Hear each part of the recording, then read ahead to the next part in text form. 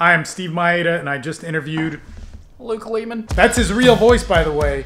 And did we totally blow the podcast or what? What do we talk about today? Masturbation, drugs, and fitness. Only the best topics. So if you like that, keep watching. It's fucking crazy. Well, all right. Hell yeah. Hopefully that camera's going. Good. Woo!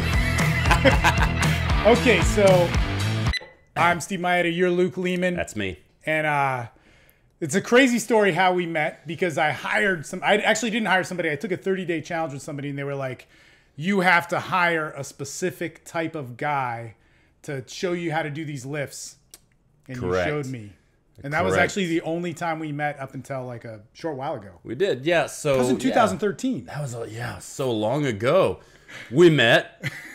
I tortured you for like an hour and a half. Dude, I didn't tell you this, but the first day we did the elevated split squats, the rear elevated split squats, both Maria and I vomited. Yes. And we had like an avocado like 2 hours before, or maybe 3. So it was like, it was like just stomach acid. That's a great texture to be coming out after split squats.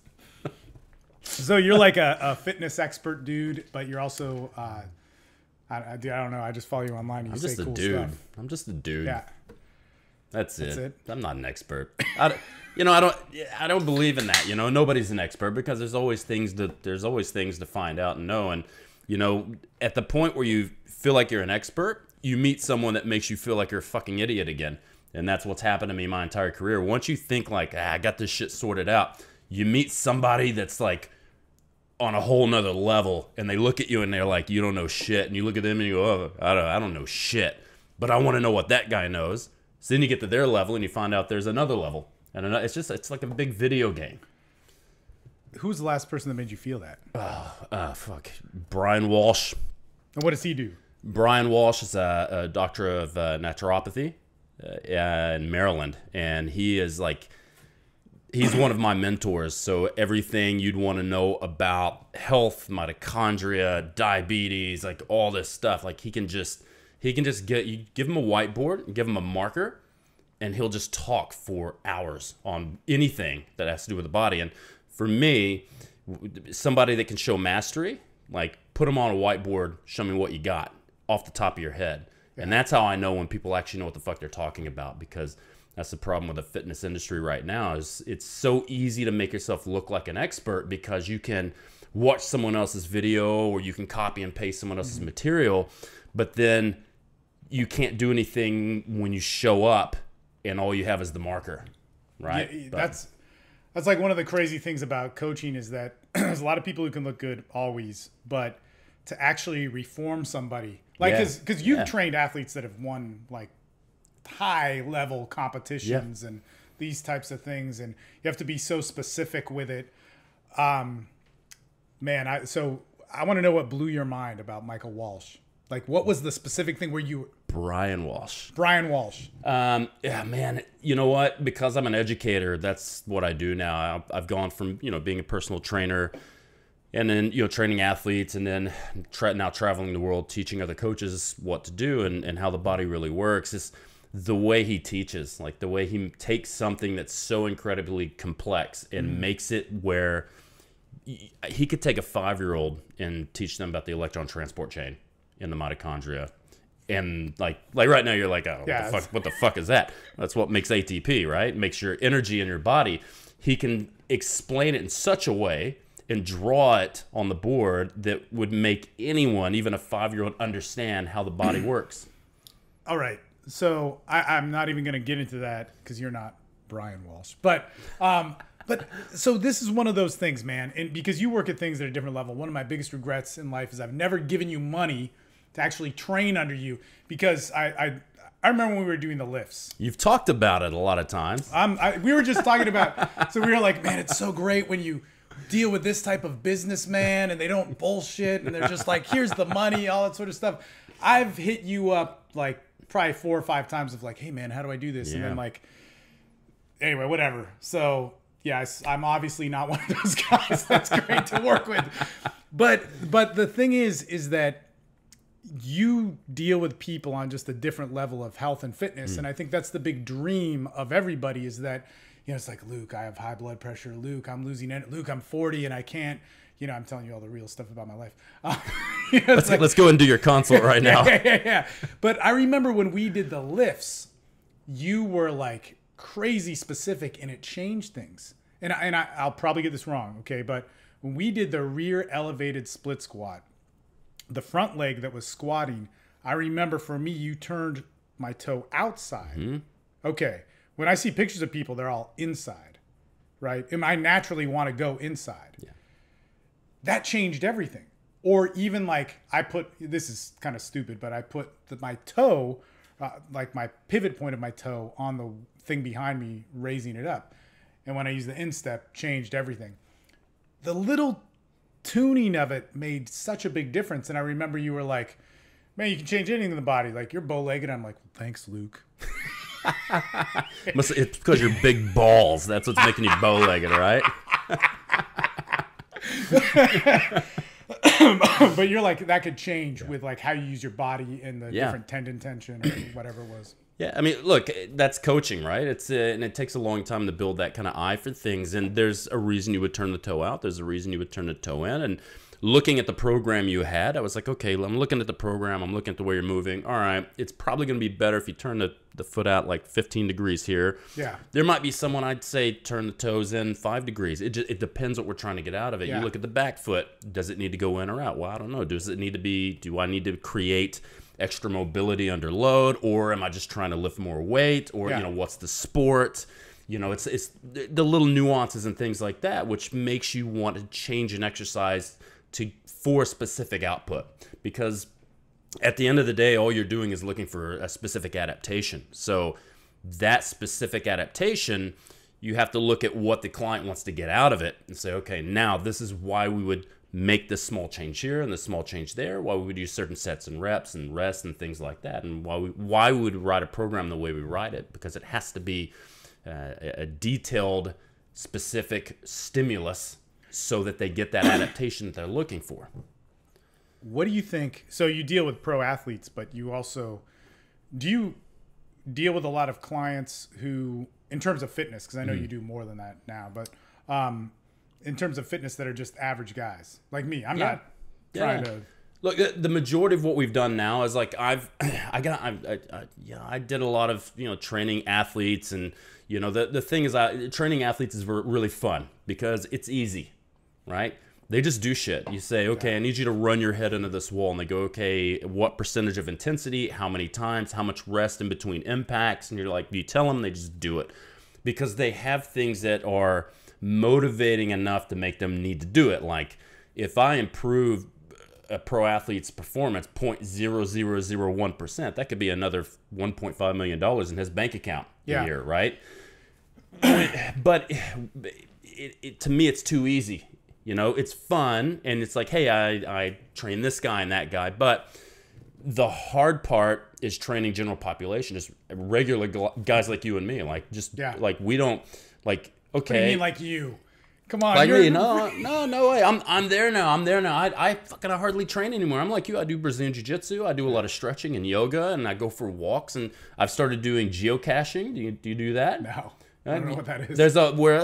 It's cool. It's like a thing where people will hide things, like, and then you have to go on the coordinates. There's apps, right? And you have to find them. And when you find them, they have like puzzles and shit you have to solve, or you can't find what they've hidden. And then you get it and you write your name on it and log it. Some Aussie thing or? No, it's all around the world. But that's what I do for a lot of my exercise now is I geocache. I go, like, I've searched out 3 or 4 of them since we've been here. Oh shit. And so Austin. Yeah. So there's people moving and shaking on that. So you just walk around and you find stuff, and there's people who have gone to fucking 100 different countries and found things that people hide. God damn. You logged it, you found it, and you put it up. So there's fun things you can do for fitness. Like I'm not a huge, like, I don't bodybuild anymore. I don't compete anymore. I don't powerlift anymore. I just now I just want to feel good and not be in pain.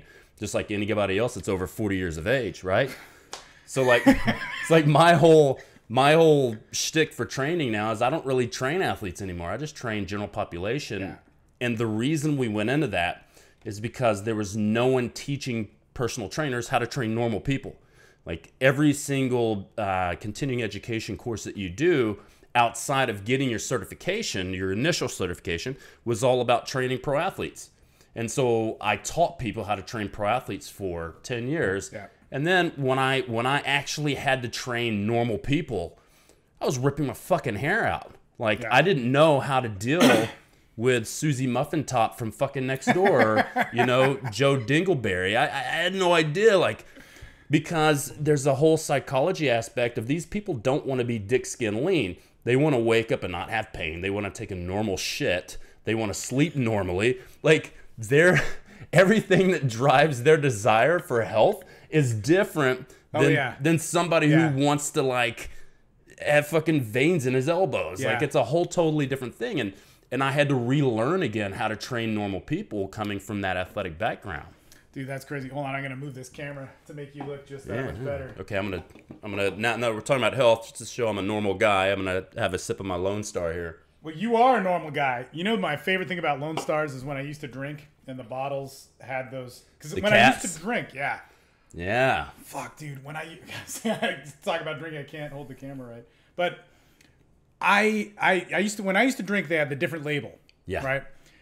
Dude, those riddles would blow my. And I'm not good with riddles. Some of my friends would be like fucking wasted. Yeah. And they could hit them. I've gotten like 2. I think. Oh, I love them. I'm so good at riddles. Yeah. I used to collect all those caps, man. But, Jesus. You know, it's funny because I don't really do drugs anymore. You know, and I never really had a big problem with them. I mean, I did them, but it was one of those like, yeah, cool. Friday night, Saturday night things. It wasn't one of those things where I woke up on a Tuesday morning and railed off some crystal. You know, it was like, it wasn't one of those things. Like, it was like, okay, it's fucking Saturday. I'm going to take some shrooms or whatever and watch some movies and have a good time. Yeah. And, you know, I actually got to the point where I was like, yeah, I'm tired of drinking. And I'm going to go on this 28-day, you know, alcohol-free thing. And there's a book, there's a group on Facebook called 1 Year No Beer. And I was like, okay, these guys wrote a book. It's like the 28-day alcohol-free challenge. And I've over the last probably 15 years, I've probably can't even tell you 28 days where I've gone without having a drink, right? So I'm in London. I'm on like day number 7. I found out my dad dies, right? He dies of cancer, multiple myeloma, which it was expected, but I thought I was so close to like getting home and seeing him before it happened. And man, I just fucking lost it. Like you caved and caved, and now I'm like I'm right at the end of it. So like this is like right at the end of my drinking, and then I'm gonna do my 28-day alcohol-free thing, and then I'll be done with it for a while. Let's get back to the real issue here. Lone Star. Favorite Texas beer is what? Favorite Texas beer? Man, that is a toss up. You know. You got it, Shiner. You got to look at Shiner. I know Shiner. It throws everything off. It does, but then you also like Ziegenbach is also it's up there. If you like the dark beers, you know. But I still have a love for Lone Star because it's the national beer of Texas, and but not Pearl. So Pearl is out of the question. Pearl, yeah. You know, my grandfather drank Pearl. My grandfather drank Pearl, and that and Bush's. Like I remember in high school, you could get an 18-pack of Bush's beer for like $5.99. We would just get cases of these things, right? Yeah. Oh God, man, it was great. I mean, I didn't grow up in Texas, but I've lived here for 15 years, and so like I drank a lot. Like basically, I drank a lot before I moved to Texas, and then as soon as I did, it was like, man, this is where you go to drink a lot and like make mistakes. Yes. It's the land of regrets. So the day before I moved, or the week before I moved to Texas, not the day before, but a couple days before, there was this party bus, and it was like for this guy named Rocco DeLuca, and like Dave Matthews managed him, and Kiefer Sutherland was like his buddy, and they were like a part of this whole thing. And man, I just got ripped and peed everywhere, and like got in a fight with some guy. I got like my ass kicked. Like it was crazy. And the whole time I'm like talking shit because I'm drunk, man. And this was over like this is a long story, but like a 6-hour period. Yeah. Like I bit somebody during the fight. It was like crazy. And like I just remember being held by my friend to pull me away, and there's like these dudes punching me as I'm being like taken away, and I'm like, oh, I'm gonna kill you, which clearly I was losing, right? Yeah. So anyway, I just remember my friends were like, man, when you move to Texas, you're gonna get killed. Yeah. Here's what happened. First week in Texas, somebody hits me over the head with a beer bottle and it didn't break. And then I double legged them because I wrestled in high school. I wrestled today and I almost puked. So I'm not good at wrestling, right? I was like 10 minutes into it. I'm like, this is not jujitsu, man. Oh, God, this sucks. But anyway, so I took the dude down and like beat him up or something. Yeah. And nobody fucked. And also I was like just crazy. So people... Like, my friends got in fights and got beaten up and cold-cocked and shit like that. But I think they were like, Steve's like, you know. Because I wasn't the dude that woke up and did crystal meth on Sunday morning. I just did it when it was in front of my... I said, meth wasn't my thing. But Same. It's like, I'm not going to do this tonight. Then somebody lays it on the table. Well, okay. And we're going to go get some more. Dude, you know, here's the thing with Texas. Like, Texas is one of those places where... this isn't the place you want to come get in a fight in, right? Because this isn't like what you normally see. Like normally, like you see guys that talk shit and they don't actually do anything. In Texas, you get your fucking teeth knocked out. Yeah. And I remember, what was the MTV where all the people lived in the same? The Real World. The Real World, and there was Real World Austin. And one of the dumbasses, he was from New York or some shit, and he came down. He was acting like a real fucking douchebag on Dirty Sixth. Yeah. And some dude just fucking cranked him and broke his jaw.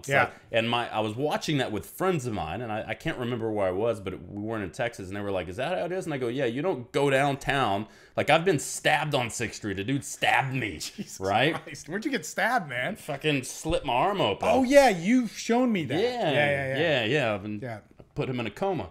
But anyways, like, you don't do that down here because you will get either punched, shot, or stabbed, especially if you go down to Dirty 6th Street. It's not a good place to be. I think I messed up on this. I think I'm going to, like, say that Austin is so much nicer now.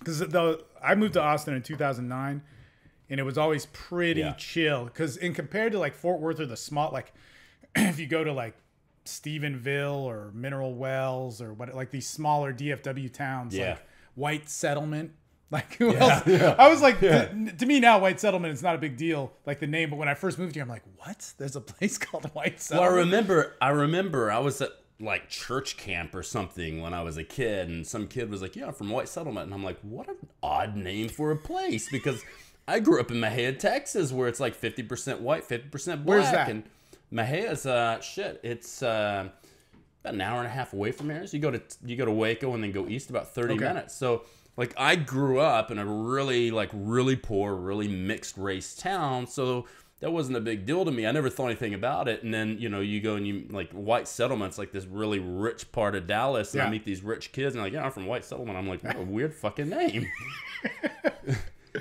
Man, so the back to the non-drinking and then relapsing, caving. Yeah, caving in. So your father passed away, and you wrote something on Facebook, and I mean, do you want to talk about this or no? Yeah, I can talk. I'll talk about anything. I'm at the point where I'm now. Like a week ago, I would just be fucking breaking down right now. But it's life, man. Everybody dies. None of us are getting out of this alive, and you'd rather see. I'd rather. Like my parents go before me than for me to know that I go before them and them having to go through that stuff. And it's crazy. And we had a lot of time to prepare, because I mean he was like 18 or 19 months past expiration date. He was only supposed to last like 3 months, and we didn't tell him that he was dying. We were like, no, it's fine, we just manage it, blah blah blah, because we knew the minute somebody finds out, you're done, because you're just gonna give up. So we didn't want him to give up. He knew that because he had cancer. Yeah, stage 4 multiple myeloma, which is that's no survival rate for that. You're done, right? All you can do is like try to do radiation and chemo and just try to keep it repressed enough to keep going. But it's not a good quality of life. And honestly, like if you get cancer, you have to kind of weigh your options. And when you look at some of the research on when they ask doctors, like they give doctors a list, like if you get this cancer, what would you do? A lot of them was like, fuck it, I would just let cancer kill me. I'm not gonna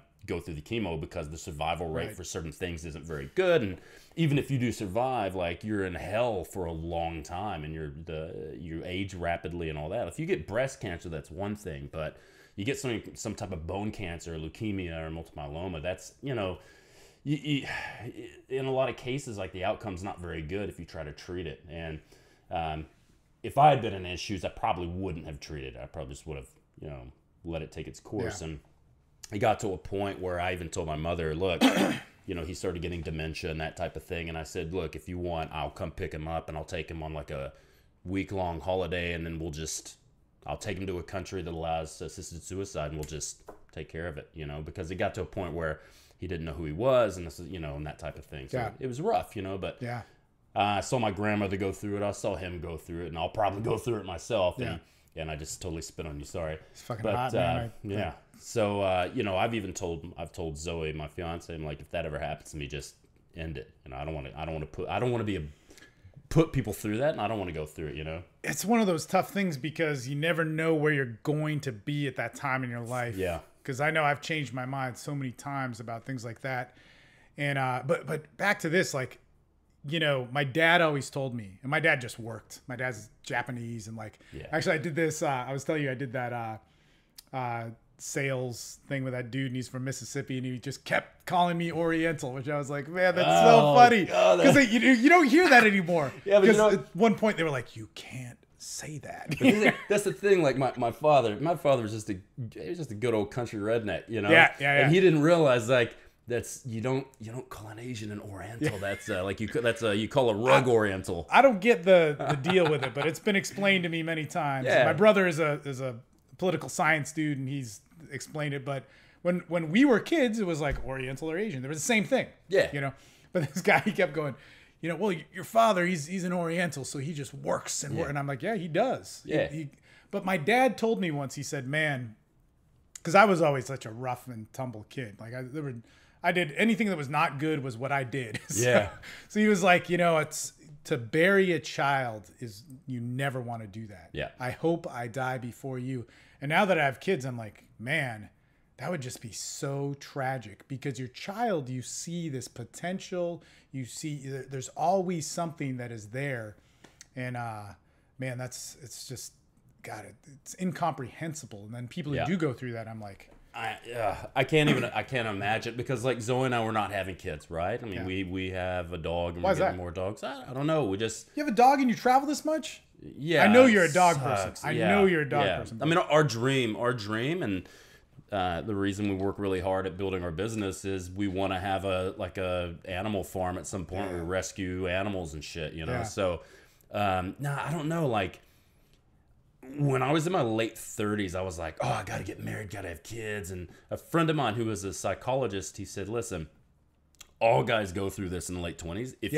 If you can make it past 30, you will not give a fuck. And I go, huh.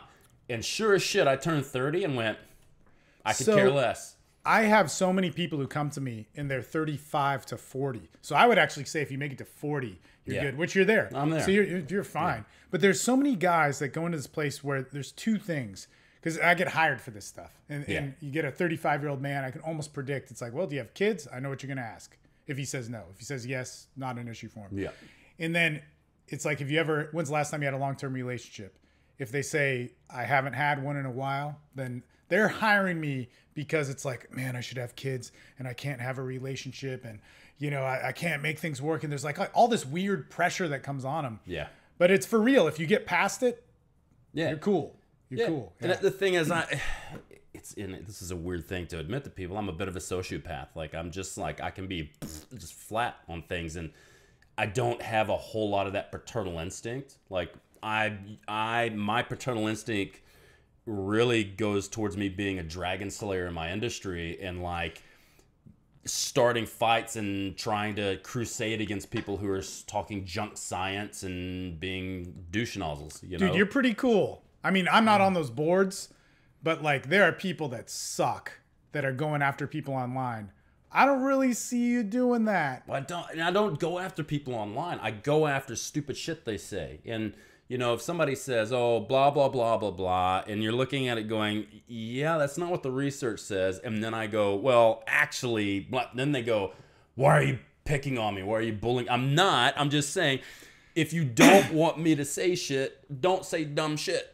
And don't talk above your pay grade. There's a lot of stuff I don't talk about because I don't talk above my pay grade. I only talk about shit that I know about, and everyone else should do the same fucking thing. And study shit until you know what you're talking about, then talk about it. Then you don't have to worry about somebody else going, that's dumb.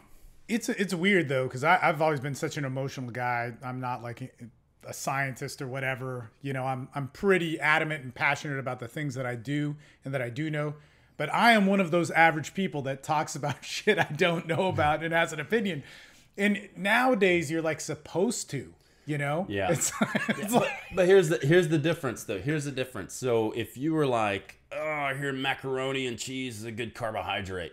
Well, you're also not an educator or a fitness professional.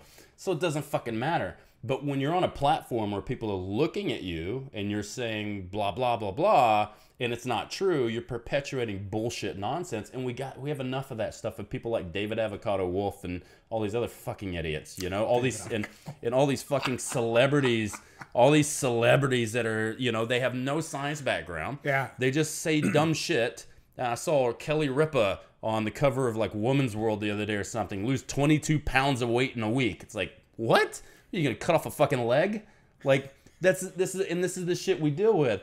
But it's no different in my section of the industry where you have these people who are top-rated strength and conditioning coaches, and what they do is they'll read a chapter in someone's book, and then they'll basically copy and paste that stuff online, and then people go, oh, this guy knows what the fuck he's talking about.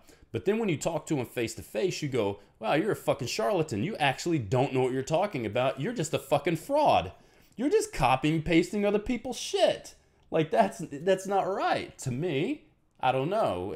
I may just be being a dickhead, but no, that's if you're gonna be try to be an expert, just be a fucking expert. You know, it's funny too because with me, it's all sex. Like it's so weird, man. I try and make these videos that are like this, and people are like, Steve, just stick with sex, just stick with fucking. And I'm like, yeah, but then YouTube suppresses you and Facebook suppresses you. And I'm like, no, I can't. And plus, there's so many other things that I'm interested in, you know, that are beyond that. But there's so many people that talk about sex that are fucking idiots. Yeah. And I'm not like the intellectual type. So when I hear like, this always gets me in trouble, but this dude, Jordan Peterson, I met him. He says a lot of good stuff. Okay. When he talks about relationships and sex, he's fucking retarded. Okay. The thing is you can't learn just about relationships and sex when you study stuff. Like women, it's like, oh, women are hypergamous, which means they marry up. And then it's like, okay, well, you see examples of that. But there's all the dudes that I know are really good with women don't have fucking money. And they like, and that might fit the bad boy template. But there's guys who like, oh man. Bro, here's the thing. And I am by no means an expert on sex anymore. Believe me, and you know, unless it's sex with myself. I mean, you get that's you know how it gets. You get married. You got kids. I got a dog that's like a kid. We can't have sex without the dog wanting to be like in the bed with us, which is not. You don't do that? No, because is that illegal in Australia? Well, you know, it's that one time you get a cold nose in your butthole, and it's like then you lose your boner. You know. So dude, I got a story about that. So, I got lots of them, but you know, I'm by no means an expert on sex anymore. If you had talked to me fucking in my 20s, we could have talked about this all the time. But when you look at like, well, how are you going to do a fucking randomized control trial with women? Women don't understand each other. Yeah. I have courses. And they want to talk about women's hormones and how women feel. And I go, I'm not the person to talk about women's hormones. I talk about the mitochondria and insulin and hormones and weight loss and fat gain. And all. That's what I do. Don't talk to me about women because I don't fucking know. And nobody knows. Women don't even know. And all the girls in class are like, that's right. We have fucking no clue. And I'm like, do you women understand each other? Like, no, I don't know what. So how are you going to do a whole controlled trial on what women fucking want? Yeah. You know what they want? They want different shit. Yeah. And every woman wants something a little different. And like when Zoe and I met, I mean, look at me. I got a face for radio, right? It's like what did she see in me? We get this. We have the same sense of humor. We both read a lot, and we're both intellectuals, and that's what attracted us, you know. If she was looking for a fucking Tom Cruise lookalike, and I'm not her guy, but you know, there are girls that are looking for that. So that was, you know, and for us, like our relationship has never been about sex, like ever. It's always been about like. It's a whole. It's if you want to say sex on a different level, like on a fucking spiritual type level, like we connect in that way that has nothing to do with anything physical. So how do you even have a discussion on sex and relationships and all that when there's right, which is what you coach on, right? Right. You know, yeah. And that you've got an endless plethora of things. Like with me, with my type of science, it is what it is. It's very black and white. When you start at putting biology with chemistry and then also emotional chemistry and things like that, man, that's a huge fucking topic to talk about, you know? Yeah. Live. We are live. Woo! So, magic just happened. What the fuck were we talking about? Sex coaches? Sex. Yeah. Sex. Oh, yeah. Sex. You have a relationship where you're asexual. What do you call it when you masturbate a lot? Unisexual? Dude, I don't know, but man, I'm the best I've ever had. I'm just going to tell you that right now.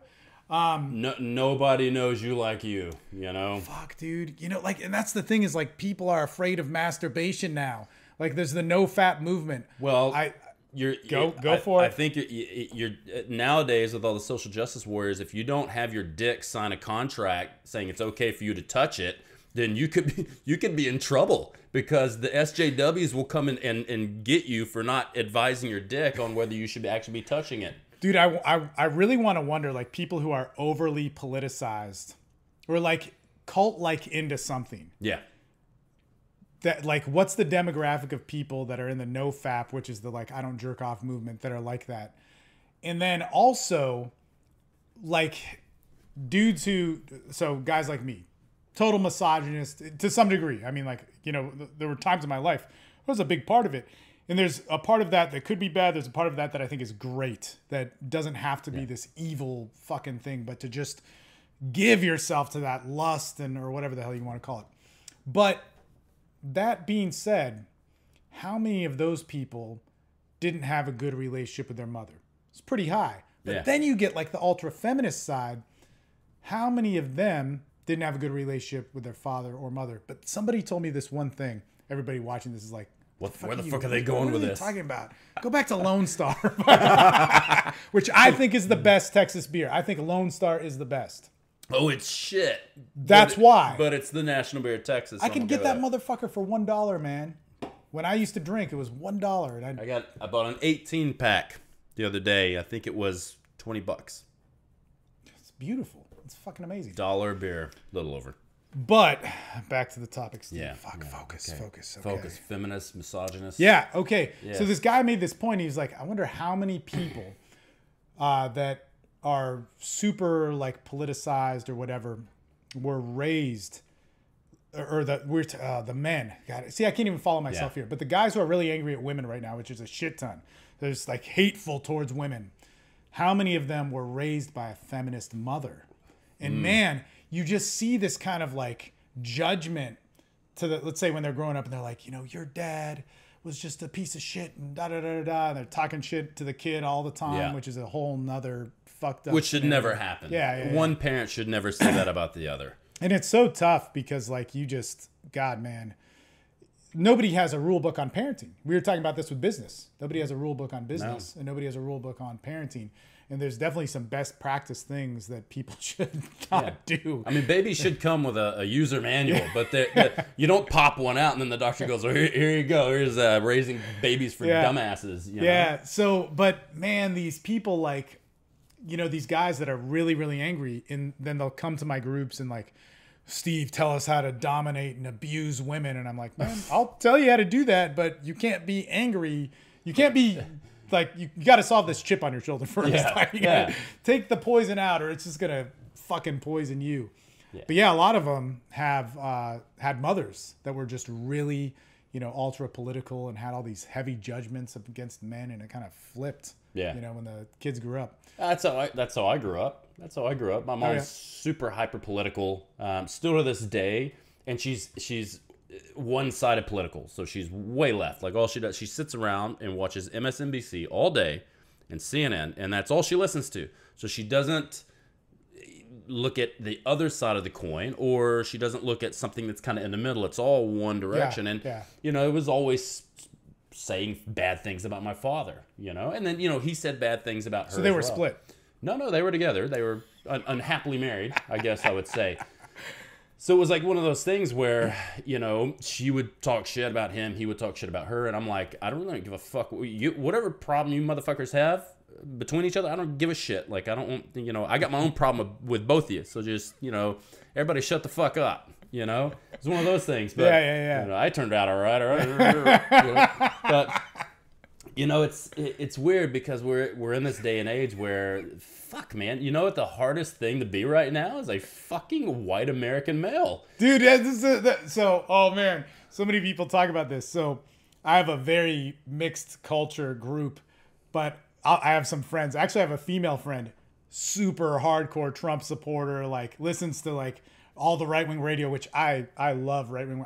I'm neither, and I'd definitely be more on the left side of anything. But you gotta listen to both sides. But it's great. They're the most talented people on right-wing radio. Yeah. I honestly think they're like geniuses. You know, there's a whole bunch of them, but man, so I'll tell her, I'll be like, man, there is nobody in the history of mankind that has been more suppressed and oppressed than the white American male. And she'll be like, no, you could totally say it. But you're spit it out, baby. Here's the thing, like nowadays it's become this weird fucking thing. It's like you get, just because you're white and you're male and you're American, you get put into this fucking classification of douchebags that you don't. I don't fucking look. I'm also fucking half Jewish, so like, don't put me into. Was your mom Jewish? No, my father's. No, you're not Jewish. Well, what I can't. Yeah, of course. I'm 30. I've done a genetic testing. I'm 35% Ashkenazi Jew. So wow. If you say I got the genetic test to prove it. There you go. But what I'm getting at with that is like, you get pigeonholed because of the way you look, right? Yeah. And like, I grew up in a town that was a poor country redneck town that was half white, half black. Like, I don't want to be put into this classification with everyone else where I'm automatically a racist, misogynistic fucking redneck because I'm a white dude from Texas. Like, it's not, to me, it's like, it's not fair that I have to go through that, right? But it's not fair that a lot of people have to go through the shit that they go through. But again, we got to get to this point where we stop letting the media tell us what we're supposed to believe, and we just need to be fucking human and talk to people and just fucking get along, no matter what your fucking opinion is about this or that. Like, you know what I mean? Yeah, no, but see, this is where I think the difference is, because you're like whatever, man. I always think it's funny when people say one of my other friends said to one of my black friends, he said the most privileged man, the white dude said to the black dude, the most privileged man in America right now is the black male, and which pissed the black dude off. Anyway, when I see these people argue, they're not stating their opinion, they're fighting for something else, which is not what I see you doing. Yeah. Like, you just have this opinion. Here's the thing. That statement pisses me off too. But it also pisses me off when they call every white male privileged. I grew up in a lower middle class. Right. Well, yeah, my parents weren't rich. I come from nothing. Like, I've built everything. Yeah. And, you know, being white was never enough. You know what was enough? I would fucking read a lot of books, and I fucking researched, and I found a passion, and I went for it. And all of my black friends who did the same thing are just as successful. All of my Asian friends are more successful because that's the way Asians do things. That's, you know, all my female friends that did that. You have a choice, especially in America, to be as big and badass as you want to be if you fucking put the work in. And most people don't want to put the work in. Yeah. And that's what I've learned. Yeah. I've learned that living in other countries where the government gives too much support, right? You don't want to work? Fine, fuck it. We'll pay for you to not work. You know, you don't want to take care of yourself? Cool, the government will pay for your health care. You don't want to do this? You want to make 6 figures doing some fuck all unskilled labor? They do that. Okay, that's fine, whatever. There's no incentive to actually work your ass off. In America, there's a lot of incentive if you want to be somebody to work your fucking ass off. Because here, no one's going to give you that help. You either do it yourself or you find somebody to help you do it, and you fucking do it. But that's the thing. I hate all that privileged white guy, privileged black guy. How about we just look at people like, even if you were born with a silver spoon in your mouth, I have friends who were born into wealth. They're incredibly successful. And yes, they started out with mommy and daddy's money, but that's not enough for everybody. I've got friends who they were trust fund babies, and they're broke as fuck. Yeah. You know, you still have to put in the work to manage the money and manage the businesses and do all this stuff for yourself, you know? So it's time that people stop crying about where they were born into this life. Put on your big boy panties, put on your big girl panties, and fucking work your ass off, because there's no fucking excuse these days. You go to the goddamn library and get on the fucking internet for free, okay? Right. I just came over here to do the interview from the Central Austin Library. You can walk in there and get your ass on a fucking computer and start researching and learn things, and then go apply them, and you can be as big and bad as you want to be, but you got to put in the fucking work. No one else is going to do that shit for you.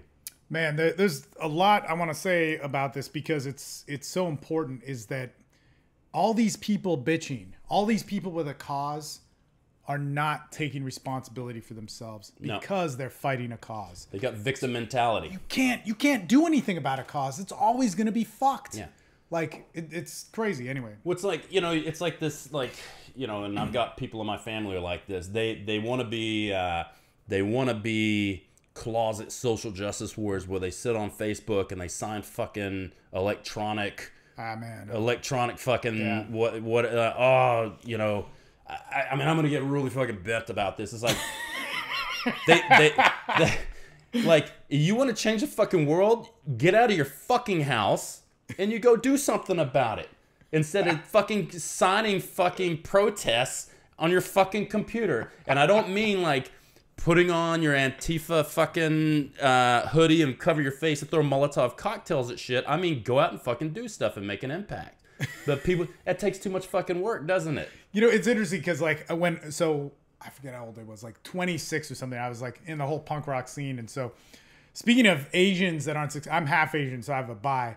But one of my favorite things always about Japan and Hawaii is you find like homeless Japanese people. It's like, because you don't see that in most places, or you see, you know, just people that aren't doing so hot, you know, in society. That'd make a good fucking movie. Yeah, dude, man. Fucking. Anyway, but I was playing in the punk scene, and it was like, man, I've done some deplorable shit in my life, but there were people that just most of the time I'd step up, like, you think you do fucked up shit? I'll fuck you up. Like the Jackass guys, they all lived in Hawaii. No problem. I'll do something way more fucked up than you could. These dudes, man, they were just so fucking disgusting and fucked, like, in that scene. And just, you know, it was like a crazy joke. I'm surprised it came out of it alive, and now I just spit on you. But we both got hard. So basically, God, see, I can't think, man. This is a problem. I need to change my diet, Luke. Yeah, you do. But like, it's the fucking soda. You drink the vanilla cream soda I gave you. I did, man. Has aspartame in it, no? Well, that's what's gonna do it, man. That's what's gonna push me over the edge. Over your edge, the goddamn aspartame. So anyway, like, I would just go and do these crazy, chaotic things and be like just fucking nuts. But the coolest part about this is when I first moved to Fort Worth, I stayed in a squat. Okay. Most people don't know what that is, but if there's like a little N and a circle around it with some arrows, that means that it's an abandoned house or whatever. And you stay in it and you just freeload, right? Yeah. There were like 10 people that lived there. And I was just passing through. Now, I was of it was kind of split. There were like 6 of them that threw Molotov cocktails and, you know, defaced things and broke things and fucked shit up. Anarchy, but doing it wrong. I went with them. That's who I went with, right? And then there were these other people. There were like 4 that were like, no, we're gonna start a restaurant. We're gonna do the right thing. dude, fast forward 15 years later or 14 years later, whatever it is, and like a lot of the people on the chain yourself to a construction site or blow stuff up, they're dead. I made it out alive. And, you know, live off of like stealing from people and fucking them up or whatever. And like Richard, no consequence. So it's a corporation. Yeah. We can do whatever, all that sort of stuff, which is where I went. And these other people started a restaurant in Fort Worth. It's a vegan restaurant. It's awesome, man. Or some people, whenever I recommend people to it, they're like, no, I'm never going there. But I love it. And I love seeing those people. And I remember when I stopped drinking, all of my friends left me. So it's like a battle, you know, it's been like 10 years for me, but this was like 13 or 14 years ago when I really tried to stop. And they were like, the vegan ones were like, Steve, this is good. Like, go with this, please.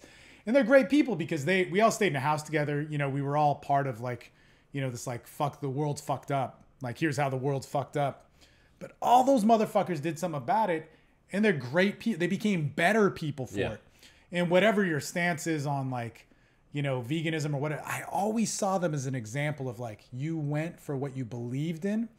And we're talking about Cowtown, man, Fort Worth, Texas. This place is packed. You walk in there, packed. Always with meat eaters. Yeah. And because they like it, because it's cool. And one of the things about it is you can't say anything, or it used to be, I don't know if it's still this way, but I think it is. You can't state your political shit to the clients. You can have like posters up or whatever, but you can't, you know, preach your shit. Yeah. You know, cut that out. Let's do the action. Let's do something. And to see these people move on to filmmakers and artists and just progress in their lives, it was so cool. But man, the one thing that I remember is I stopped drinking, stopped doing drugs. It was really tough because I like, you know, didn't want to go and do some 12-step thing. And then eventually I did. But there was like 2 years where I just kept bouncing back and forth. And they were like, look, man, you're a good dude. Don't be fucked up. And at the time, you don't see, you know, that everybody else around you is near death. Yeah. You know, 5 years later, they start popping off and shit. But yeah, man, it's just always something I think about as that standard. These guys didn't talk shit. They did something and they became successful and are much happier human beings. And they live the ideal. Yeah.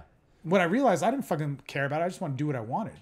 You know, not have consequence. It's funny because like all the people that like in my 20s, I was, you know, fucking you name it, we did it, whatever. And it's funny because all of us, and I was never in that situation where, I mean, there were times where I was homeless, but it wasn't like what you're talking about. It was like, maybe I lived in my car for a couple of weeks, or I had to couch surf or whatever, you know, that type of thing. Hey, a lot of people haven't done that, though. That type of stuff. And you know, it surprises people when I tell them that, you know, like you're fucking parking your car in weird places so that it doesn't come get repoed. I've been through all that, right? And it was because of poor money management and, you know, trying to hustle and that type of thing. But a lot of the people that I used to go out into raves and I used to go out to clubs and we used to do like we were fucking making and selling drugs and like we used to go to fucking Mexico and bring back cocaine and marijuana and pills and we were making GHB and we were doing all this stuff. And it's crazy because most of the guys that I did that with, once they stopped, now they're all hugely highly successful. And I think part of it is because they're massive risk takers, and to make businesses work and to be successful, you have to be willing to take crazy risks, and you have to be willing to know that if this doesn't turn out, I'm back at the bottom, and then I have to take another risk. And that's the thing. Like the majority of the people that I know that are hugely successful have failed way more than they've succeeded, but they got back up and they kept going no matter how fucking much it hurt and no matter how, man, I've been at the fucking bottom more times than I can fucking count. And I just refused to stop. And I saw it, Zoe, she tells me, she goes, you were the most relentless, stubborn motherfucker I've ever met. I even got it tattooed on my chest, relentless. Have you read the book? I Won't Stop. Which book? It's by Tim Glover. He trained the like Michael Jordan and Kobe Bryant, all these guys. But I got to read that. Yeah. But you'd love it. Yeah. But that's the thing. Like, man, if you want success, you have to be willing to fucking put yourself out there, face humiliation, face rejection, and fall down and just get the fuck back up and just keep going. And all those guys that I used to do that crazy shit with, they were all adrenaline junkies, risk takers, and all Yeah. that. And once they broke out of that stuff, now it's the crazy, the stuff that they've actually done. And a lot of the guys are just, they're almost like, fuck, these guys are like genius status. And it seems that those are the type of people that really progress to doing drugs because they get fucking bored with life, you know? Drug addicts are the best in a lot of ways. Remember when we were talking about bargaining, you get a lot of people like me who are like, oh yeah, I'll do it. And then it's like, oh. Yeah. But so I deal with a lot of like entrepreneurs that are like, they're all right. You know, and they'll talk business. And you deal with a high level entrepreneur, they're fucking badass. If you ever get a client that, and I'm sure you've had one, that is a fucking drug dealer on a high level, best client, best at taking advice, like transactions flawless. There's no bullshit ever. Yep. Like they are the best with money and the best vision for business. And I think one of the reasons for that is because they've seen supply and demand. It's such a crazy level. I mean, the reason why drugs are there is because they're popular, right? And so you have to be in business to get business. And when you see that happening, it's key. But then there's the whole secret side where you have to be all internal because you can't fuck up. Yeah. You know, you go to prison. You fuck up, you're done. Dude, those guys are just the best to work with. Fucking my favorite. Better than a up entrepreneur. No, like I remember, I mean, this was, oh God, I'm not going to say the person's name. Yeah. Because in Austin, people would know who this person was.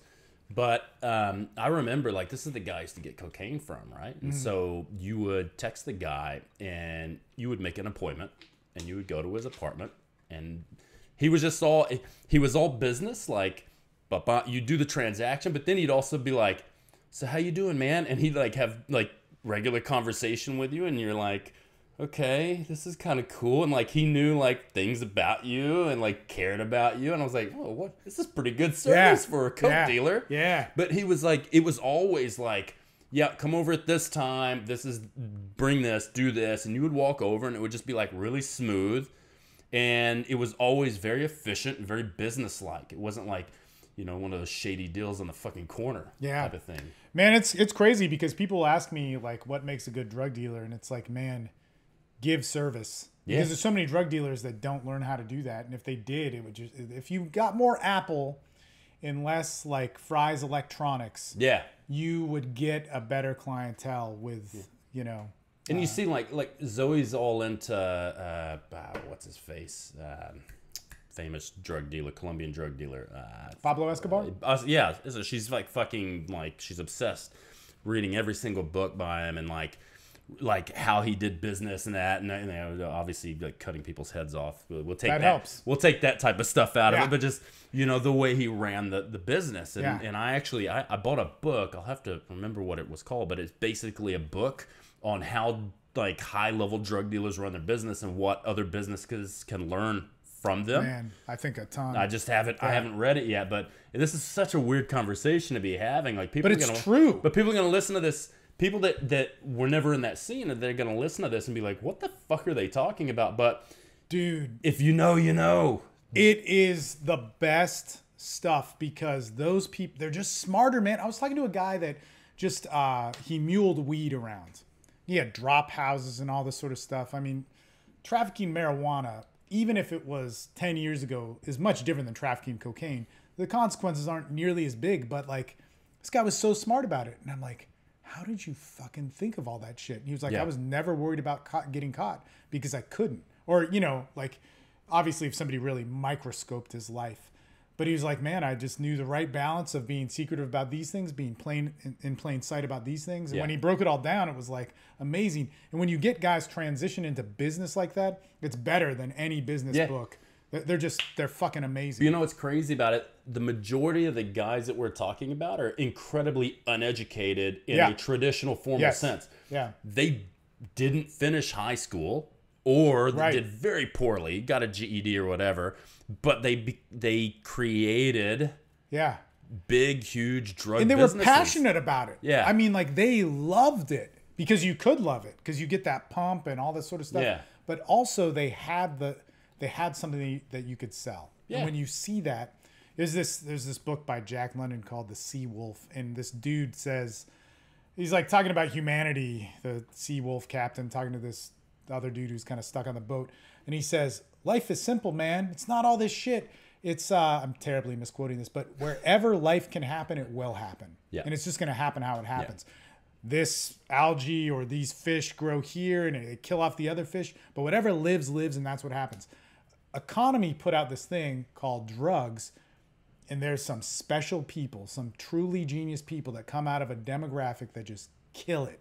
They fucking are amazing at business, and they do everything right, and they make it work. And that page, and you know what? I'm not, like, I know a lot of this stuff. I'm just not that guy. It's very hard to do in my business. Yeah. But you see, you know, that life is pumped in. Like, oh, well, you sell this, it's going to work. People want cocaine or marijuana or whatever the fuck it is. And it motivates them. And then they take that extra step to make it nicer and better and build relationships. Yeah. And then all of a sudden, when you get that guy that has, you know, a gram for $80 and you're normally buying it for 110, you'll go with the 110 guy because you know it's safe, you know it's good, you know exactly what you're... How many times, I mean, I don't know, with said person, maybe... How many times did you do a line and immediately have to go take a shit because it was cut with like fucking baby lax or something? And you're like, well, I've just paid $50 a gram. Or you know, you spend a like 110, 120 on an 8-ball, and now every time you take a fucking snort, you gotta take a shit, you know? Which is not gonna work really well when you're downtown, you know, and you got dirty bathrooms.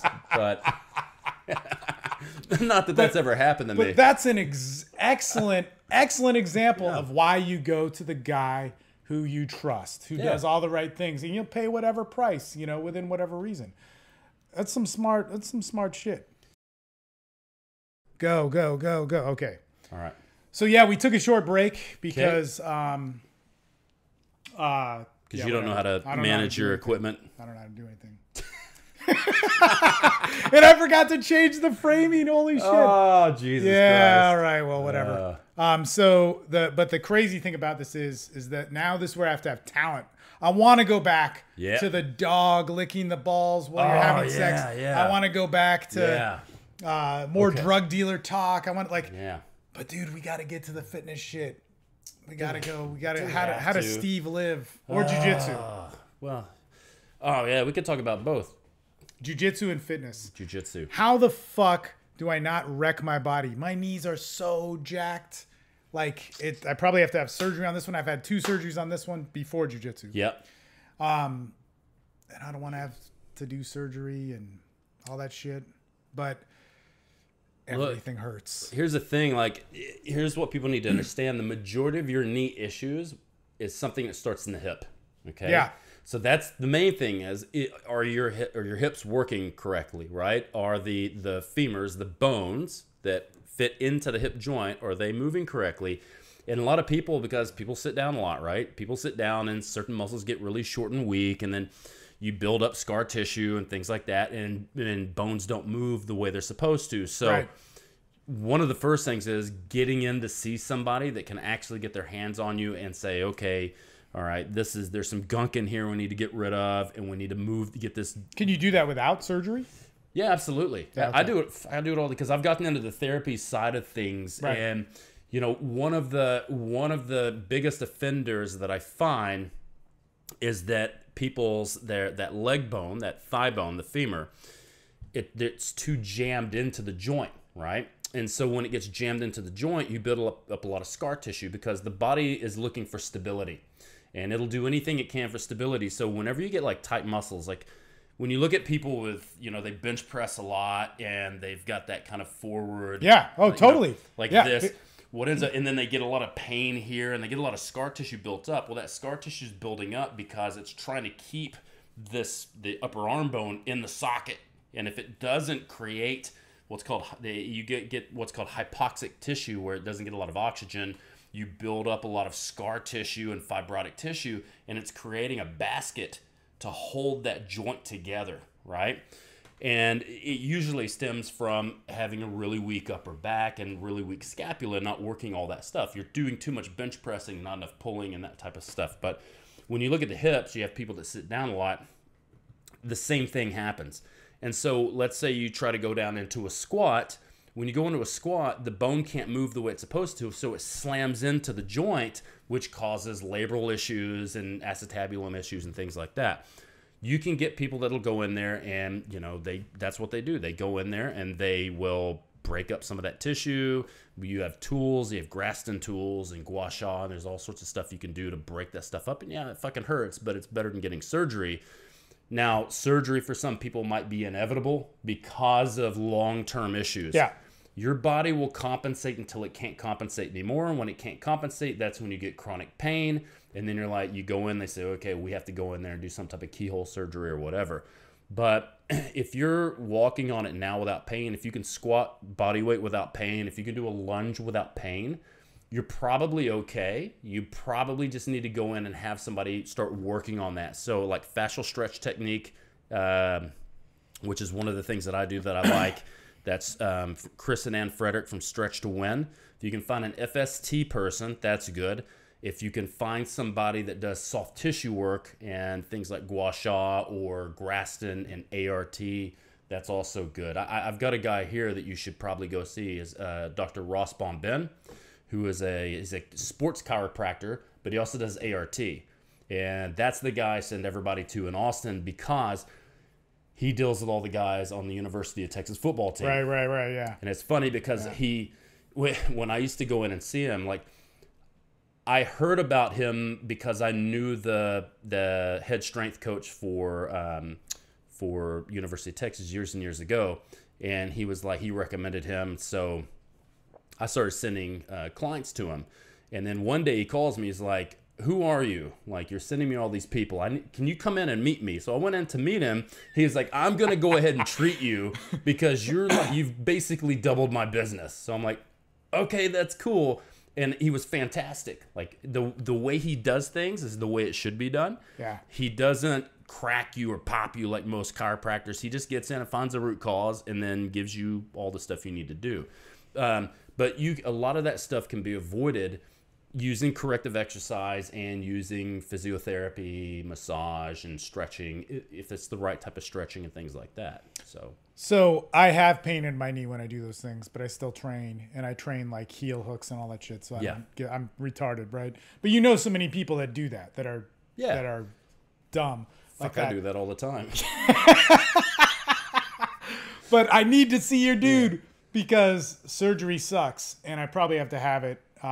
But you know, anyway, let's get to this. How does the average guy, what's the best thing that they can do to get healthy? Because that's my question. I'm not like my brother. If my brother worked with you, you'd love it because he'd just do whatever. Yeah. Like he'd be like an animal, man.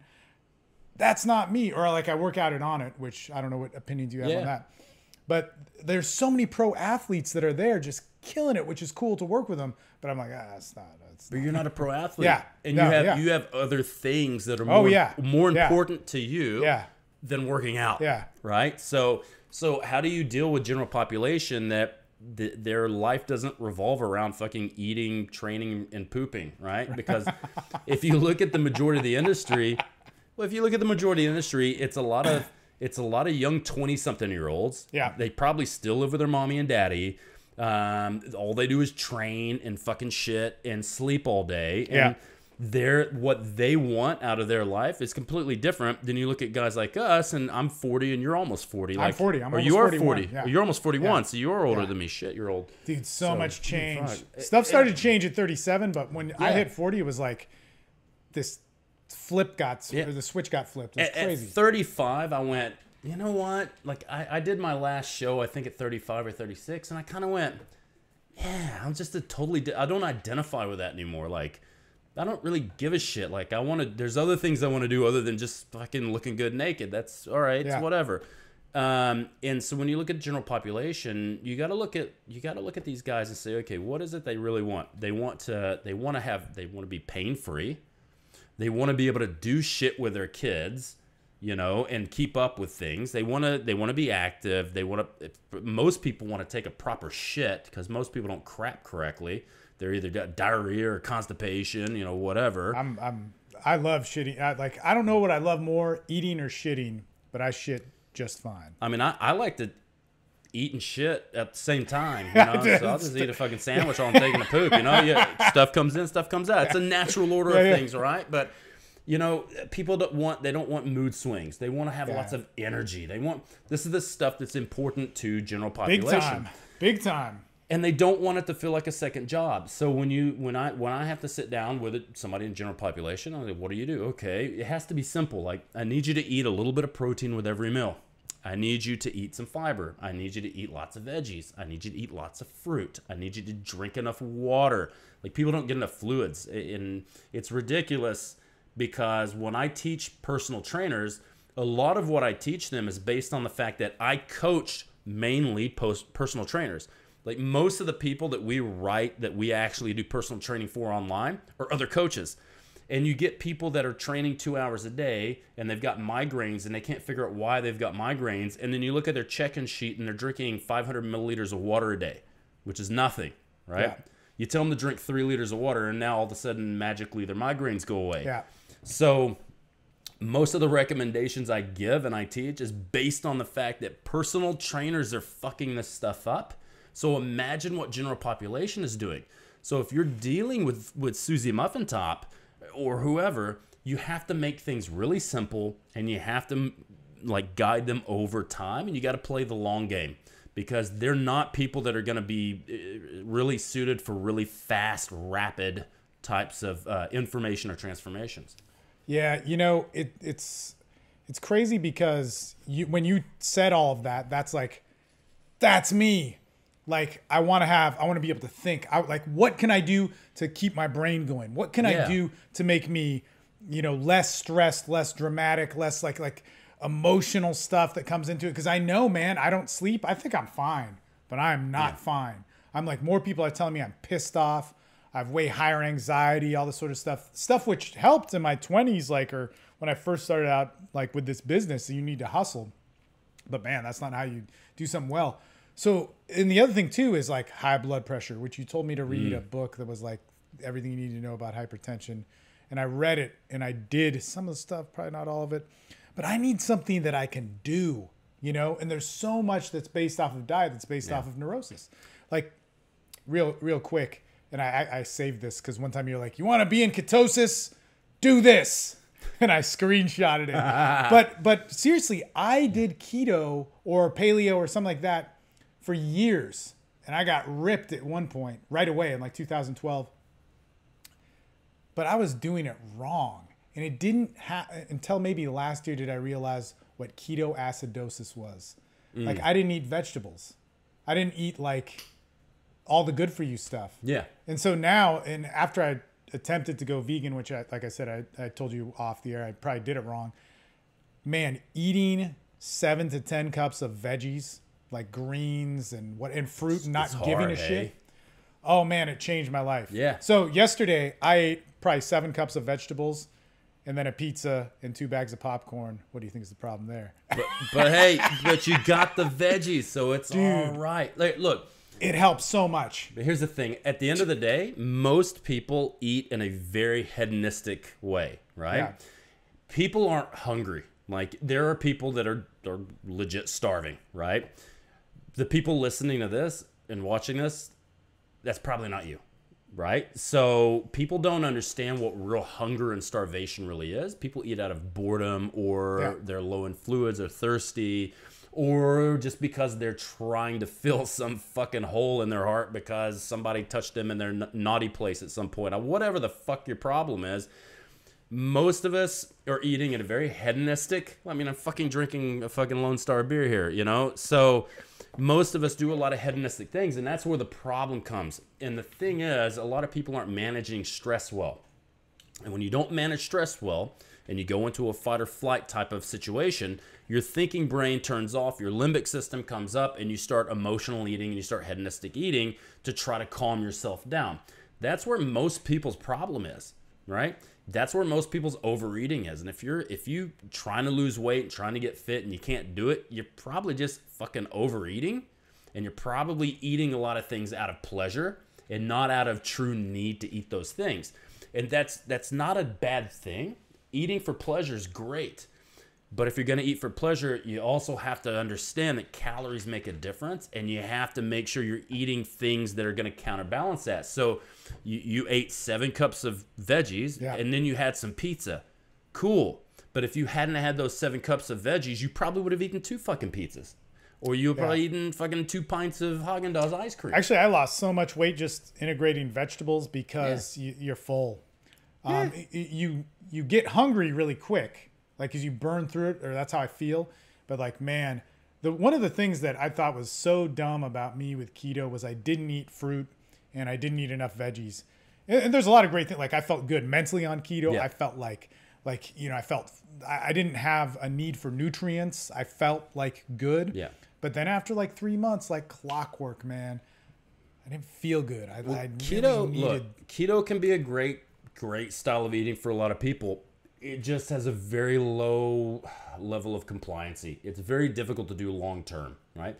And it's very difficult to do if you're really active, right? If you are into Brazilian Jiu-Jitsu, if you're doing triathlons, if you're doing bodybuilding, it's not something that's going to help boost your performance long term unless you're doing something like an ultra marathon, which most of us aren't going out and running 100 kilometers, right? But, you know, when you look at long-term data, carbs over the course of the long game actually do better. So one of the things I tell people is, look, if you feel better doing keto, great, but just understand it's going to fuck your performance up, and it's probably not the best choice long term unless you just really enjoy that style of eating and you feel that it works the best for you. For most people, actually eating carbs is it has a better return on your investment, as long as you're matching the calories and as long as you're doing things that are going to use the carbs up. If you're just sitting on the couch watching TV every day, you probably don't need a lot of carbohydrates, and ketogenic dieting is perfect for you. But the minute you start needing performance, and it's not a very good choice, you know. Dude, how does one remain healthy? Number one, I think everybody should take a multivitamin, multimineral. Like everybody, right? The one we use is Thorne Basic Detox Nutrients. You see it over there on the counter there. It's a very high-powered one, very good, high quality. I think everybody should take a phytonutrient blend. So if you're taking a multivitamin, multimineral, especially a high-powered one, they're going to make that in a lab off of like a yeast culture or whatever they're making it off of. It's a synthetic, right? What you're not getting is the 8,000 chemicals out of fruits and veggies and foods that we don't have names for. We don't know what the fuck they do. We just know they make the vitamins work. Right. So I typically will recommend ATP Science. It's an Australian company. They've got a product called Multifood, which it's labeled as a multivitamin. It's a terrible multivitamin, but it's an excellent phytonutrient blend. Then I think if you don't eat a lot of seafood, you've got to take 3 or 4 grams of fish oil a day. Okay. Now, if you're eating shrimp, prawns, if you're having, you know, salmon, all that, you probably don't need that. But there's no reason not to take 2, 3, 4 grams of fish oil. I think everybody should take a teaspoonful of creatine every day. And I think if you can take those 4 things, maybe a little bit of extra magnesium, maybe a little zinc if you need it. But other than that, I think you're pretty sweet. You do that, eat your fruits and veggies, make sure you're eating enough protein, but not going cray-cray. Right? So, you know, if you look at what's a good protein recommendation, you don't really see negative effects until you get below 1 gram per kilogram.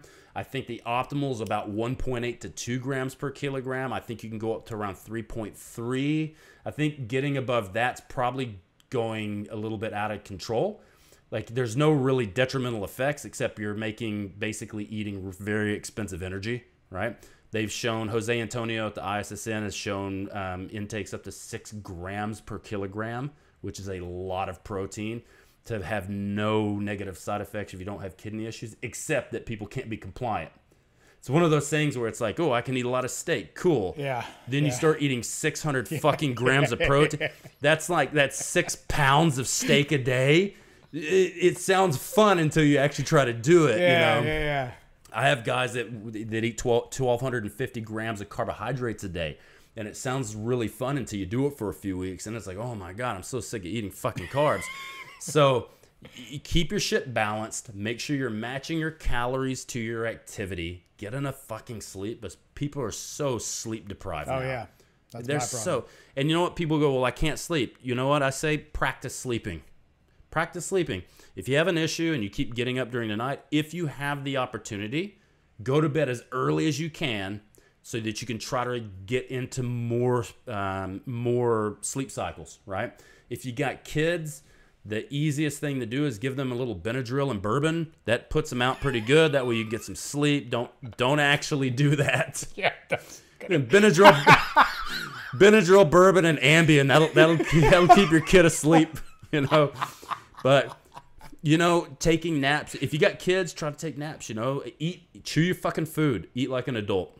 Eat like an adult. Chew your food. And that's one of the things. Like when I have people that talk about having gut issues, most of them don't fucking chew their food. They eat like a fucking snake. They unhinge their jaw and they just deep throat it. If you just chew your fucking food, all your digestive shit would probably go away. Yeah. Right? So there's so many tips I can give you, but most of them are just common sense shit, you know?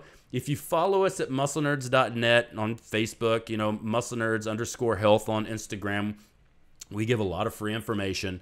And it's just most of the time I'm actually like writing content. I'm going, this is so fucking stupid. Like, I feel the same way about the stuff that people should know this. Like, this is common sense, but common sense isn't common, and people do dumb shit to themselves. So in terms of exercise, what should people be doing? Like your exercise. Okay, so you know, I'm a weightlifter by trade. I love lifting weights. Yeah. I don't do it that much anymore. I do a lot of gymnastic stuff and jiu-jitsu and things like that. Dude, your grip strength with jiu-jitsu must be insane. Dude, your hands are fucking gnarly crippled the first few weeks you do fucking jiu-jitsu.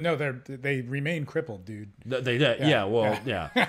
It's like you're in this. You look like you've got like lobster hands all the fucking time. You're just But you know, I think I was at a symposium with Dr. Robert Sapolsky, which is one of the original gangsters of stress response, right? And there were 300 meatheads there, and you know, somebody asked him, you know, well, okay, Dr. Sapolsky, when you look at exercise as being a stress reliever, in your opinion, what's the best form of exercise?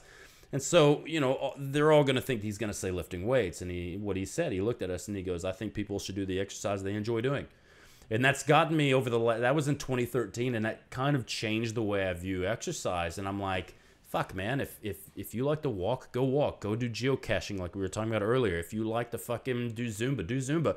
Don't let anybody tell you that your form of exercise is inferior or stupid. You do whatever the fuck you enjoy doing, because if you don't like to squat, that's the worst fucking exercise for you. Like, I don't even like squatting anymore because it doesn't feel good to me. I like to split squat or do lunges, and I like to do other things, you know? If you want to fucking do upside down Bosu ball squats, more power to you. If you find joy in that and you find that you can do it safely and it's useful, then fucking do it. And don't let any dumb fuck douche nozzle tell you that you're doing something stupid, right? Because the fact of the matter is we have an obesity epidemic, and most people just need to get out and fucking move more, and it doesn't matter what the fuck they do. They just need to get their fucking bodies in motion, because at the end of the day, that's all the body craves.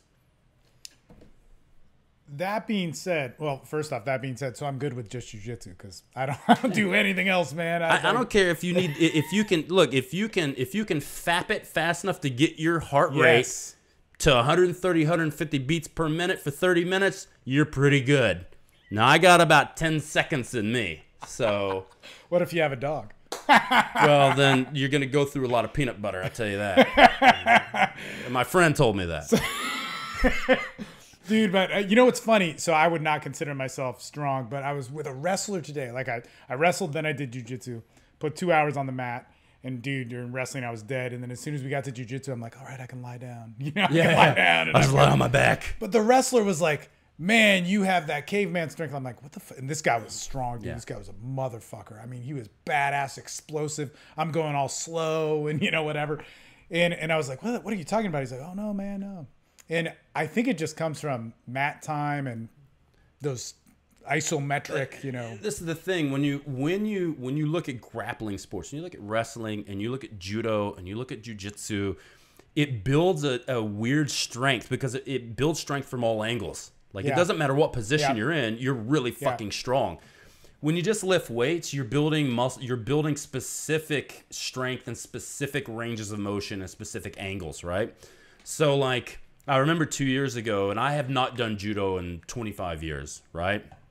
I was in Ireland, and my friend Leo is a black belt in judo, and we were talking about it. We're like, oh, let's do some randori. We'll go and we'll throw each other around and shit like that.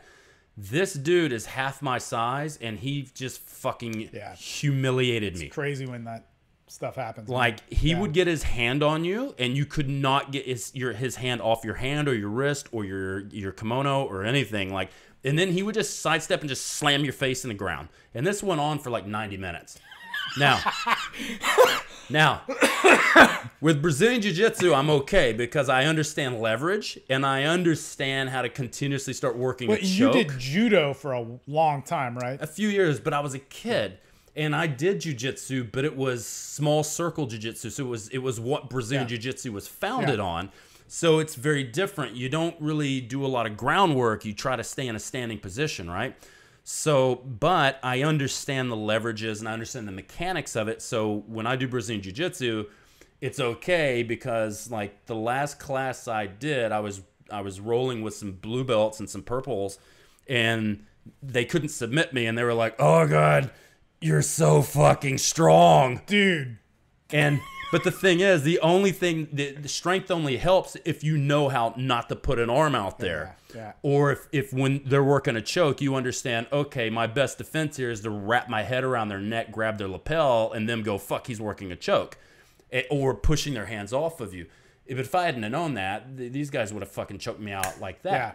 So strength helps to a certain point, but you still have to understand the mechanics of the game and that type of thing. And I don't remember what we were talking about. Whatever. Yeah, no, you'd exercise, but you'd kill me. But if I saw you walk into a gym, I'm like, man, I'm just going to defend until he gets tired. Because strong guys don't have the endurance usually. So. Well, the problem with strong guys is they use their strength, and that's the mistake. Right. But that's also a benefit for me because when I show up to a class and nobody knows me, and I don't tell them about my background. They assume that because I'm big, I'm going to try to overpower them, but I don't. I keep my hands close. I stay in the right positions, and I patiently work my way around until you fuck up. I don't try to force a choke. I don't try to force anything. And that a lot of the times when I show up to a class, I go, okay, now listen, you're a big guy. You can't just you just can't use strength. You're going to wear yourself out. And I'm like, okay. And I just play dumb. And then I get them on the ground and I get in a side mount and I just lay there and I sprawl out. Be horrible. I sprawl out and I put all my weight on them. And then I try to put my hand on their mouth while I work my hand around their neck and I grab that lapel. You're already one of those guys? Or I'll post up and I'll push on their diaphragm so they can't breathe. Do it with a fist. That's it. On their face. Get a fist in the neck and one in the diaphragm. Yeah. And then they're like, what the fuck? Because they thought that I'm going to try to fucking... I'm not going to try to pick you up and twist you up like a pretzel. Like, I'm going to conserve my energy because I know I don't have a lot in my tank. Yeah. Now, man, back to the fitness thing. So it's like, here's what I wanted to ask you. To remain healthy, because that's a big... I never gave a fuck about, like, I'm going to die. I don't care. Now, all of a sudden... And it wasn't with kids because I had kids and I'm like, yeah, okay, you know. But then now I'm like, holy shit, I got to stay alive. I got to stay alive, man. My brain's going, my energy's going. Like, man, I can't get Alzheimer's. Like, I got shit to do. What, the best practices are you had mentioned, the multivitamin and the fish oil and those types of things. But what can one do just to not get heart disease or cardiovascular or cancer? Like, what are some things, best practices for that? The number one is the stress, man. The number one is the stress. Like, you got to control your response to stress, right? Because you're going to have things, when you look at stress, you go, okay, I've got two different types of stress. I got stress I can get rid of. I got stress that I can't, that I have to learn how to change my response. Like your kids. Are you going to go sell your kids to gypsies if they fucking piss you off? Probably not. Are you going to buy a dog kennel and put your kids in a dog kennel? Not unless you want Child Protective Services showing up and taking them away. Like, that's not an option. And that sucks, by the way. That sucks. Like, you should be able to do that. But if your car is like keeps breaking down, you have the option to take it to CarMax and sell it and get away from it and buy something else or whatever. So in the car situation, you can get rid of the stress. when you look at your kids and, you know, your work and things like that, in a lot of cases, you can't get rid of that stuff, but you have to change your perception and your response to the stress. Your response to that stress is more important than the actual stressor. So in that case, when I have to do counseling with people, I sit them down. I go, okay, well, why does that make you feel that way? Blah, blah, blah. Okay, well, you're allowing it to make you feel a certain way. And then they're like, oh, you're right. So we start doing things like journaling. We do positive affirmations. We do a grateful log. So before bed, they'll write down some things they're grateful for. So what we're trying to do is over time, rewire that neuronal network in the brain so they start thinking about things in a more positive manner than a negative manner. Because if you look at advertisements and news and media and all the stuff that you're dealing with every day, everything's so negative. And it's all done by design to keep you down, right? And to make you buy shit to make you feel better. So if we can create things where people are now, okay, I refuse to watch the news. I refuse to deal with the media. I'm gonna do me and let everybody else do them. And I'm gonna do my fucking positive affirmations. I'm a good person. I do this. I'm losing weight. I'm being healthy. I'm eating my veggies. And they're doing all this journaling, and over time they start switching their mindset so that, you know, something I often ask my classes, I say, is the glass half empty or is the glass half full? And everyone's going to pick one or the other. And I go, well, the glass is always full of something. Like, you've seen that meme. It's a popular meme. It's always either filled with liquid or gas. That's a positive mindset. And that's what you have to get people doing, because stress is what's going to fuck you up. Get you on the fucking ground, and he would fucking get you in some weird fucking headlock thing where he'd put his form against the bridge of your nose and just crank you. And it was the worst. I choked me out all day. He was so fucking strong. I felt like he was gonna break your nose. Yeah. And he wouldn't. He'd just get to that point where you feel it start to crack, and then he'd stop. But he was fucking brutal. You should try some catch wrestling, man, because they'll do shit that feels. I don't know if it's the exact same thing, but feels. Because he does wrestling too. Like his place it was down the street from Pelican Group. And I decided to get back into judo because I was up there bored as shit, because Rhode Island's a miserable fucking place to be. And so I found a judo place, and it just happens to be like the #1 competitive judo club in the entire United States. They had like a Moroccan national team member there. Then 4 U.S. team members. His daughter was an Olympic medalist at like 16. Like it was too. And they did wrestling and they did judo. But it was just too fucking hardcore. Like, when I grew up doing judo, you'd be like, okay, grab here, and then you do, okay, now we're gonna do a hook here, or we're gonna sweep or whatever, circle throw, hip toss, and you would just practice and practice. They were like, nah, fuck that. It was just like randori the whole time. Like, here's the throw, now try it, and there'd be people just fucking each other up all over the place, and so you either figured it out or you just got fucked up every session. Then I broke my ribs, and I was like, thank God. You and your fucking ribs, man. No. I had the Moroccan national team member. I was helping him with some nutrition stuff. He goes, I'll teach you. We'll do private judo lessons, and you help me with my nutrition. I'm like, oh, sweet. So we get in, and he's on his back, and we're rib to rib, and I've got him in a choke, and I go to switch my hips over. Our ribs do like this, and something popped, and I was like, that didn't feel good. So the next day I come in, and there's a white belt, and he's like, yeah, this is like my 3rd time I've ever done judo. And I'm like, oh, cool, okay, cool. Don't worry, I did this, I don't really know what I'm doing, but I've done this before. Don't worry, we'll just, I'll protect you, you protect me. Then he just proceeds to start slamming me into the fucking floor. Every throw was slamming. And he slammed me the 3rd, 4th time, and I was like, I'm done. And I stood up, and I was like, my ribs were broken again. And I was like, fuck off. All right. Last 3 minutes now. Oh, fuck. Yeah, no, it's all good. It's all good. Yeah, you were talking about de-stressing and all this sort of stuff, and muscle nerds and your legacy, the passion of Luke Leaman. Yeah, man. So one of the things I always ask people is like, a lot of times it's like, what did you get? What's one, like, I love talking to people. Like, I really like it, man. Science, all that intellectual shit. Fuck, God. Not me. Sciencey shit. What have you gotten the last time from just meeting somebody and talking to them and having that human, non-sociopathic moment? What was the last? The last like random conversation. Yeah. Yeah. It's actually a good one. It's actually, sometimes people ask you that type of thing. You're like, fuck, I don't know. I was in London. I was at Westfield Mall in Shepherd's Bush, and I was sitting there, and I had gotten some sushi at a grocery store, and I was about to eat, and there was a gentleman talking to this old Ethiopian woman. She had to be like 400 years old. And then he left, and so she looked at me, and she goes, hey, you can come sit with me. And I was like, okay, so I want to sit with her. And we start talking. She goes, oh, you're American. I said, well, I'm Texan. Which is different. That's the country that's attached to America, right? And so she starts talking about Trump, and I'm like, oh, here we go. I got to hear somebody else talk shit about Trump. She's like fucking talking about how America's the greatest country in the world, and she fucking loves Trump, and he's the first person to actually get shit done and doesn't fuck around. And I was like, oh my God. It's finally somebody who can see it from both sides of the coin, which is not normal over there, because normally, right. Yeah, big time, yeah. Because over there, it's just like America. You got to pick a side, and I don't pick sides. I'm like, people go, "What do you feel about Trump?" And I go, "Well, I like these things here, and these things I don't like." Right. What did you like about Obama? I like these things, and these things I didn't like.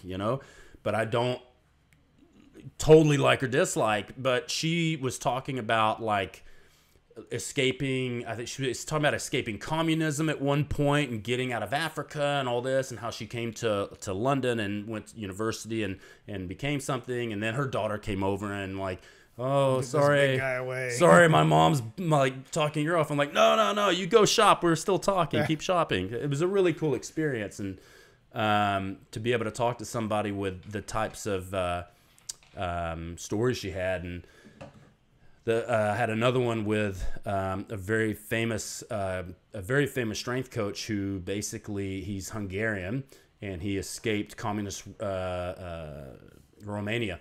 And basically at one point he was trying to escape, and they said, well, you're a really good athlete. If you sign on to be a communist, you can get on the national team and we'll let you travel. And so he said, okay. So he signed on to be a communist, got on a national team, left, and defected, never went back. Man, my camera's probably going to run out during this, but I knew a guy that, man, this guy, he just passed away a couple of years ago, but he was put in the concentration camps by Hitler. He was Hungarian. And when he got out of there, he got thrown in prison again by the communists. It's like so crazy. It's like this guy spent like, I don't know, 10 years incarcerated for political bullshit. Yeah. Crazy. But, you had said this, that like, man, if we could just like talk to people, stop talking shit, stop this online, whatever. You know what? Stop being white, stop being black, stop being male, stop being female. Just be fucking human and talk to people.